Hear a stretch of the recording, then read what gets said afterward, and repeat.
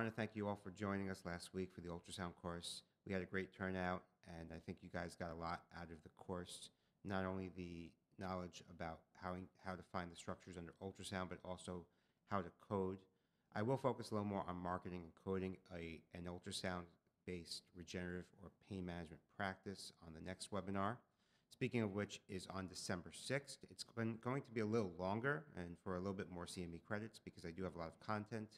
There are a lot of items I didn't address in the previous, such as the ganglion impar under ultrasound, but we did cover cluneal nerves and a lot of the other soft tissue, peripheral nerves, brachial plexus, femoral, sciatic, IPAC blocks, etc.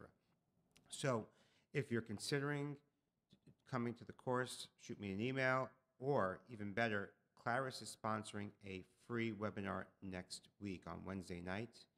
I will be talking to Dr. Aaron Frankel, who is an emergency room physician, and we're going to discuss some interesting pain management cases that I've been treating in my office, as well as show some video footage of tibial nerve blocks, plantar fascia injections, genicular nerve blocks.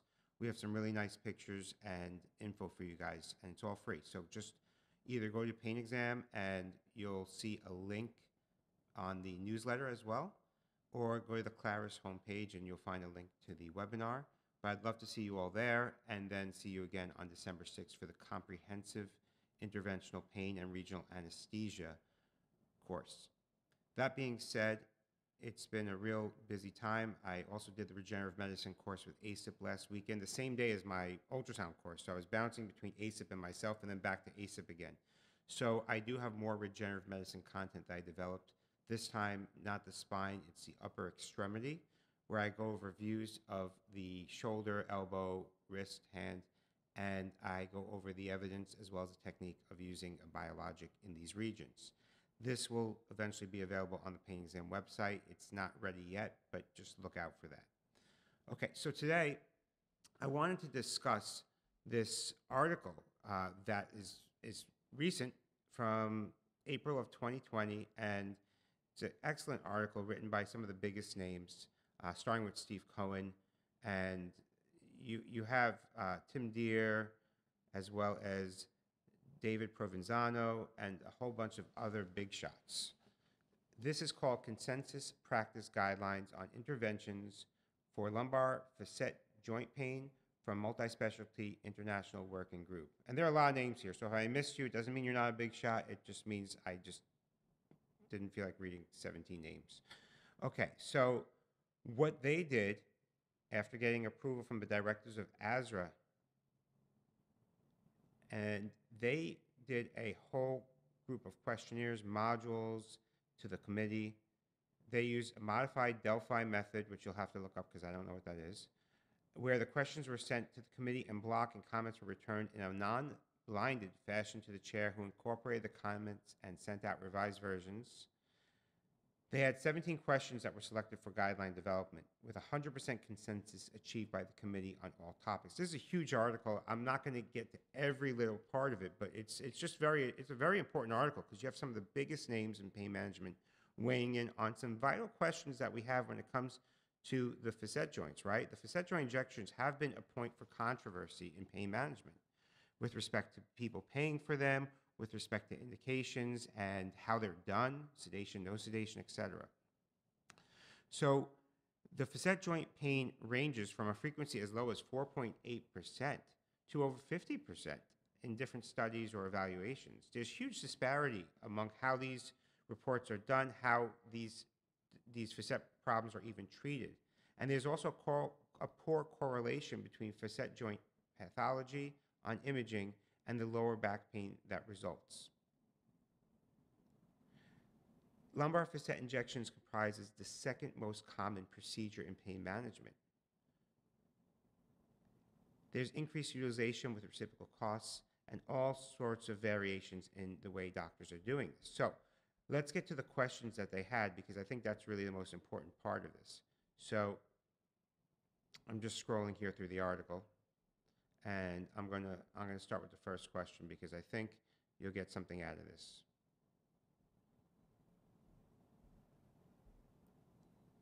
This is a big article, so I'm still scrolling. Okay, I lost my place for a second. Oh boy. All right, here we go. I'm almost at question 1. Okay. Can history and physical examination be used to identify a painful facet joint or to select people for prognostic blocks? There is a high false positivity rate of uncontrolled facet blocks, and there is an inherent risk as well as costs.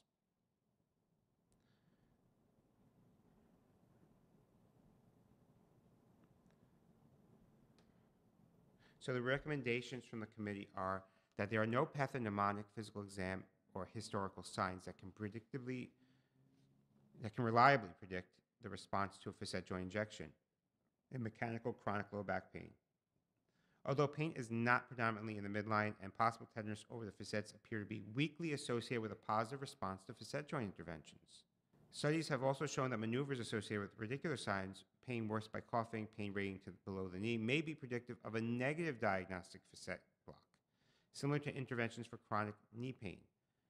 Greater disease burden and psychiatric comorbidities, of course, may be related to treatment failures.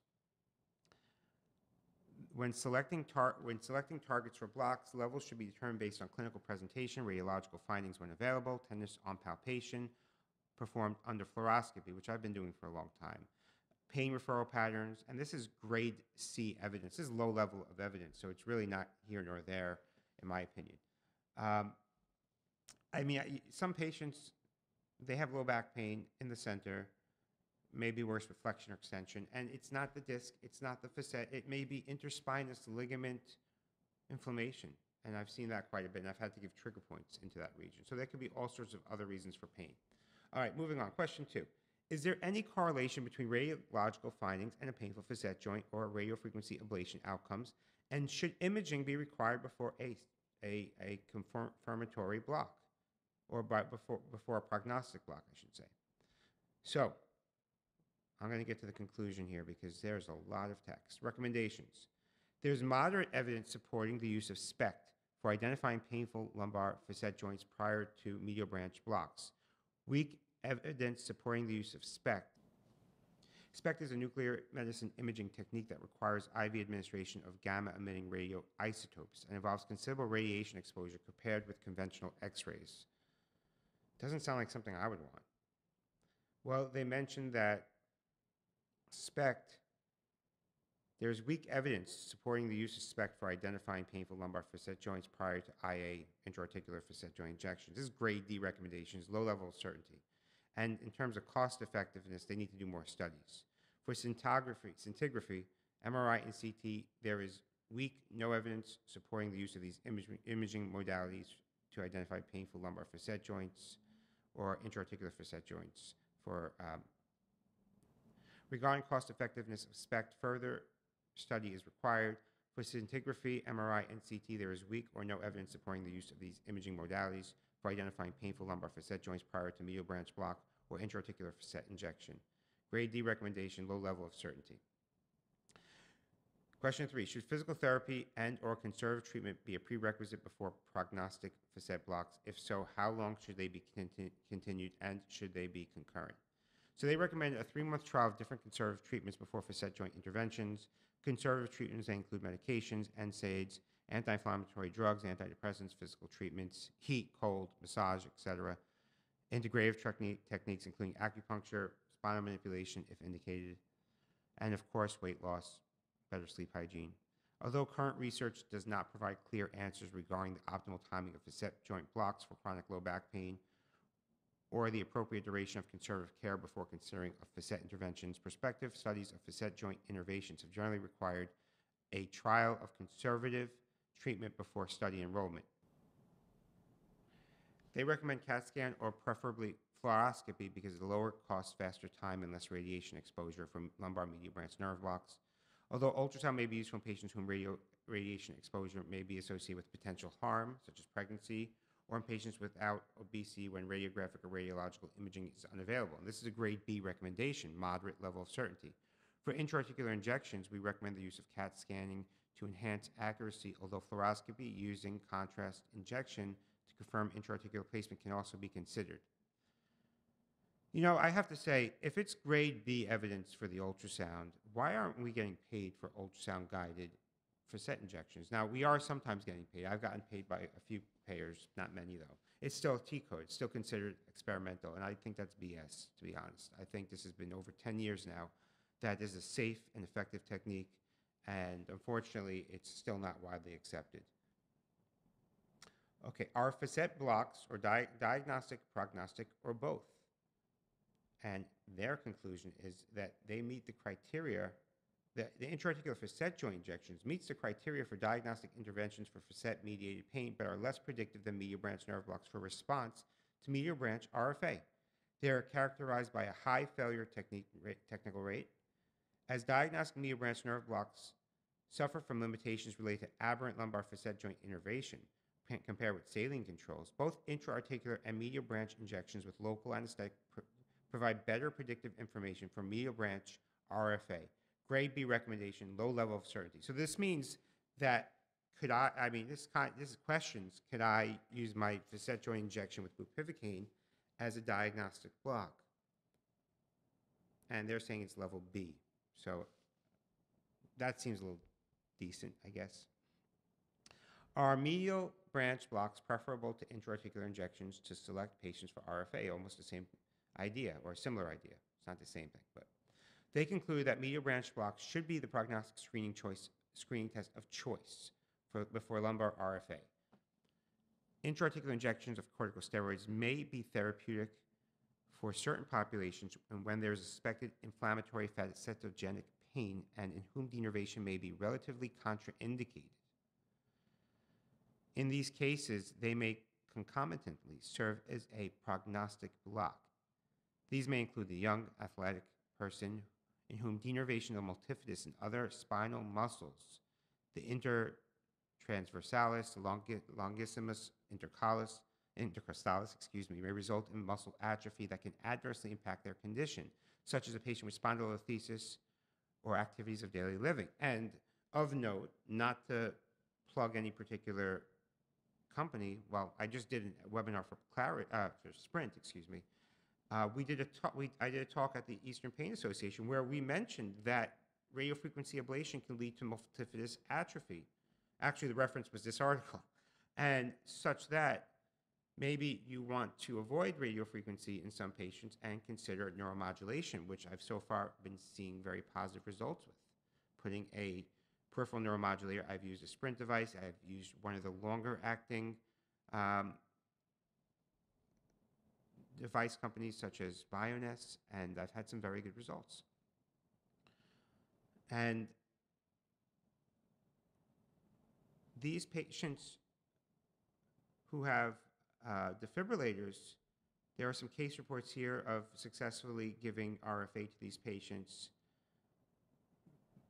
And by the way, this is grade C evidence, okay? Moderate level of certainty when it comes to doing the medial branch nerve block screening for RFA, as opposed to the intra-articulars. Okay, so what is the effect of sedation on accuracy of diagnostic or prognostic facet joint blocks and medial branch blocks, okay? Unfortunately, I've been in the position where I've done these blocks, and once in a while, a patient will not wake up, they'll report worse pain after the facet injection, and needle stick pain, even if I'm using a 25 gauge, 3.5-inch needle. So that obviously is something we like to avoid because that kind of screws up the results of your test, just the pain caused from the actual block itself. So they recommend sedation should not be routinely administered for diagnostic or prognostic facet injections in the absence of reasonable indications. When it's used, you need to educate the patient on the increased risk of false positive block and the lowest dose of short-acting sedatives should be used. This is grade B evidence, low to moderate. I usually don't sedate, however I do when the patients are demanding because they're too anxious to tolerate 6 needle sticks, or they cannot lie on their stomach. A lot of these patients are failed back patients and they can't lie in these positions comfortably. What is the ideal volume for prognostic facet joint blocks? Ooh, very good question. What have you been using? Well, let's see what they say. Okay, lumbar medial branch blocks should be performed with 0.5 milliliters or less to reduce spread to adjacent structures. This is grade C recommendation with a low level of certainty. Does that mean if you're doing 0.6, you're okay, or even 1? Who knows? Lumbar intra-articular facet joints should be performed with a volume of less than 1.5 milliliters to prevent capsular rupture and reduce spread of adjacent structures. Grade C recommendation, low level of certainty. Are intra-articular facet or medial branch blocks with steroids therapeutic? Good question. Let's see what they say.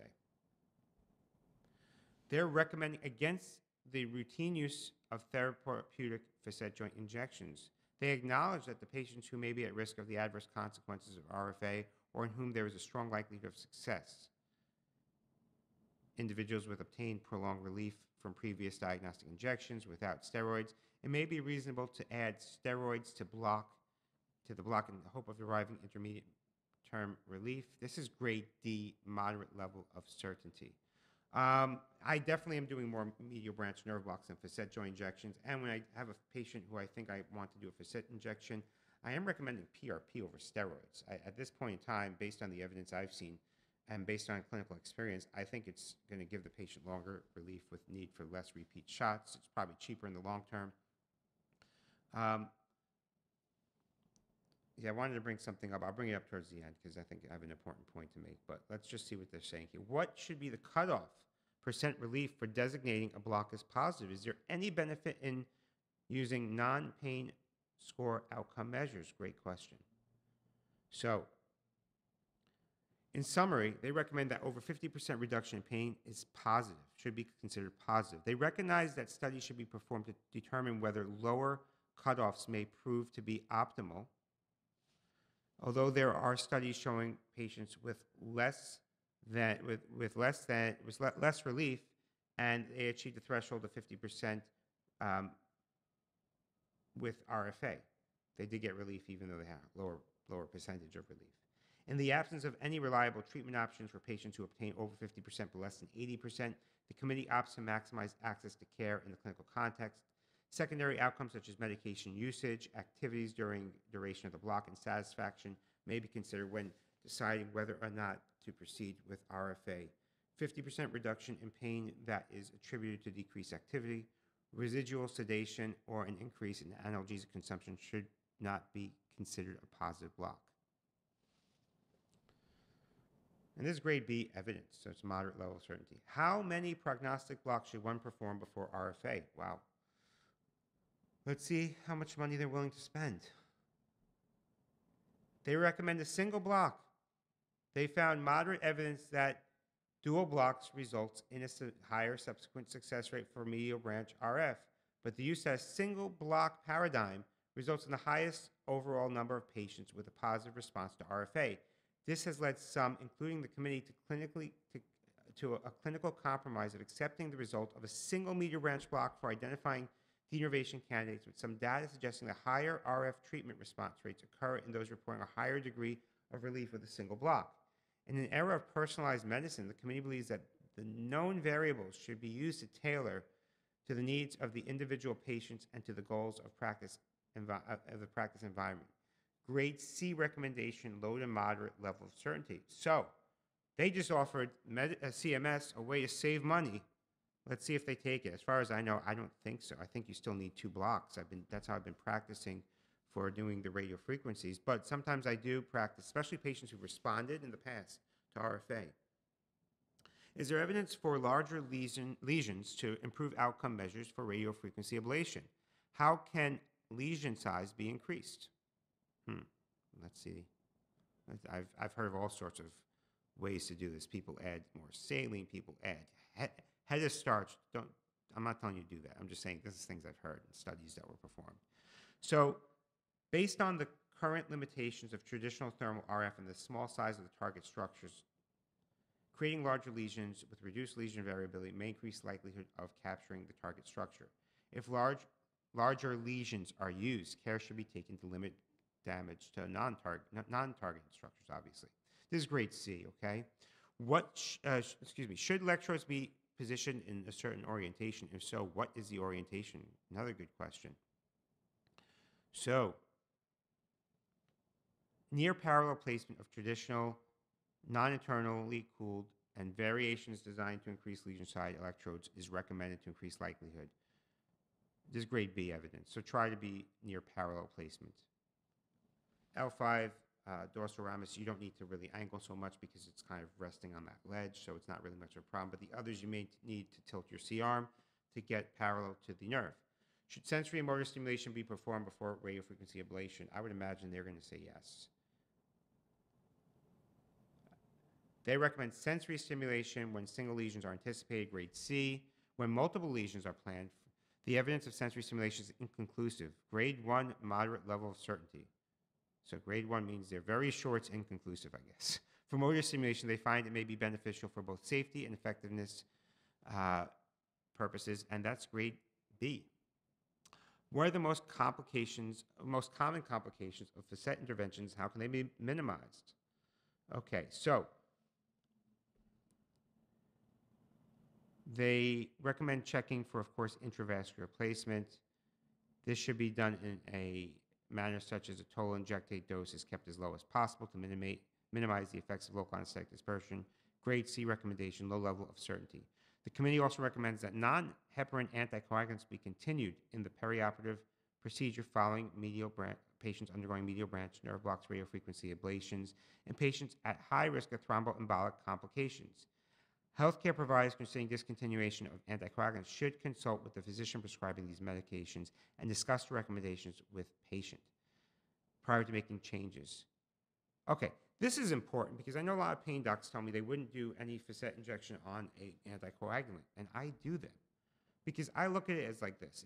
If it's my parent, I'm worried more about the risk of stroke or heart attack than the risk of bleeding from a facet joint injection, because any pain physician should be able to land on that pedicle or the facet joint, whether it's a medial branch block or the facet joint itself. There are blood vessels there, but they're not major compressive blood vessels, non-compressive blood vessels that can cause a neurologic injury as an epidural hematoma would. So I definitely think the brain and the heart are more vital than worrying about changing Band-Aids. The only problem I ever had with continuing a blood thinner on these patients was I had to change a Band-Aid a few times. That's it. And I've been doing this since 2007. It's like 13 years now. Okay, so here's another question about the complications and minimizing the risk of side effects. They recommend that patients complaining of adverse effects of RFA, including pain, dysesthesias, numbness lasting from a few days to a few weeks following lumbar facet joint innervation, that the physician informs them about the adverse effects. They recommend that the physician informs the patients about all these effects. Injection of steroid through the cannula after ablation but prior to its removal may reduce discomfort following RFA, but I'm not sure if that's best practice. They do recommend that you use the anterior, posterior, and the ipsilateral oblique view and true lateral views on the fluoroscope during placement of the RFA cannulas to ensure the tips are outside the neural foramina. Evidence of sensory motor responses in a radicular distribution in response to test stimulation may also reduce probability of injuring the nerve root, of course. Grade B level evidence. That makes sense. In terms of RFA denervating muscular structures, they recommend that you inform the patient with discussion about this possibility. It should be explained that there can be changes to the spinal muscles that should not result in an adverse clinical outcome in most patients. However, physical therapy regimens aimed at restoring the function to the paraspinal muscles prior to and after RFA may improve outcomes. This is grade C recommendation, low level of evidence. In terms of already previously implanted devices, they recommend healthcare teams responsible for managing the implanted devices. Neurology, cardiology, pain medicine should be consulted regarding the planned RFA procedure. If the RFA is performed, implanted electrical devices such as neurostimulators should be programmed to an output of 0 volts and turned off before the procedure. For pacemakers, defibrillators, the cardiology team and device manufacturers should be consulted prior to facet joint medial branch RFA, and their recommendations followed. Program to asynchronous mode for a pacer, and they should use no to little sedation to allow the physician to communicate effectively with the patient and to detect any potential injury to the central nervous system, cardiovascular decompensation, etc. That's level C. where they talk about tissue burn. So the grounding pad should be on a dry area of the lower extremity with um, area devoid of tattoos or a lot of hair to risk burn. That's level B. Multiplanar fluoroscopic imaging should be used to ensure the RFA cannula is not in contact with a pedicle screw when patients have hardware. This can avoid thermal injury to tissue surrounding implanted hardware. This is grade C. Should there be different standards in selecting patients for RFA in clinical trials and clinical practice? I don't think so. They believe employing different standards for clinical practice and clinical trials, particularly to those purport to show if efficacy is reasonable. The differences reflect different goals for investigators, patients, and physicians. Okay. Specific areas in which criteria may differ include patient selection, the RFA technique, lesion size, etc. In which patients should repeat RFA be considered, and what is the likelihood of success? Do repeat diagnostics block need to be done? I think that's a great question because I see this in my practice. You have a patient who did great with RFA, and then they need another one a year later. Do you need to do diagnostics? They're recommending that patients who experience a minimum of 3 months of improvement, preferably 6, following RFA, given drop-off in success rates report in some studies and the mean duration of benefit, recommend repeating that procedure no more than 2 times per year. This is grade B. They do not recommend the routine use of prognostic blocks before repeat RFA in patients who experience a recurrence of their baseline pain. But they recognize that may be useful when it is unclear if the current pain is the same or similar to the patient experienced before the RFA. Low level of certainty.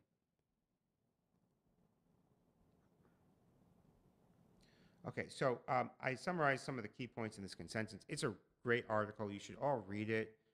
And it appeared in Regional Anesthesia and Pain Medicine. I'll have the link in the show notes. Once again, thank you for joining us. Thank you for following the podcast. Please review the podcast in iTunes, Stitcher, as well as if you're a PainExam subscriber, please review us on the web and refer us to your friends.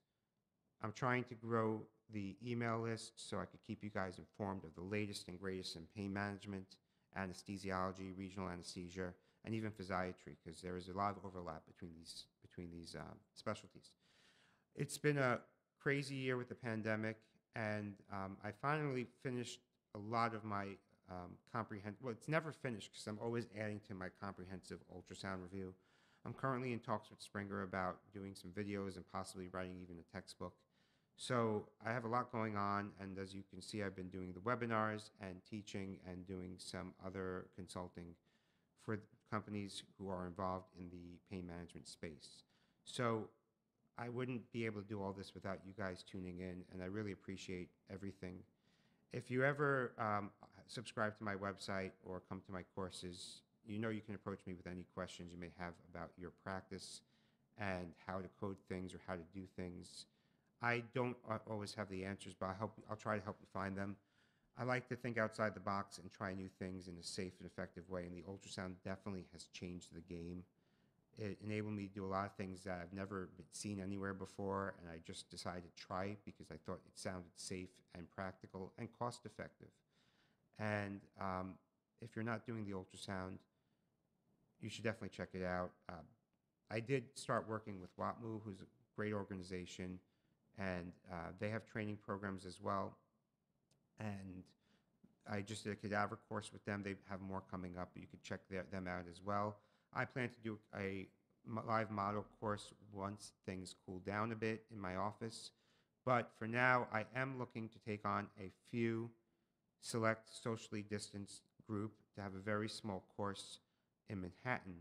And if you're interested in coming on a Sunday for a full-day ultrasound course, where we'll be very, very careful in terms of social distancing, we'll limit it probably to 5 people or so.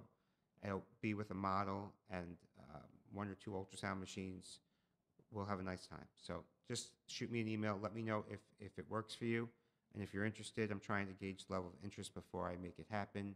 And I hope to see you at the free Claris webinar next week, as well as on the December 6th ultrasound course, where I'll try to give you more than just ultrasound. I'll get into the marketing as well as the coding.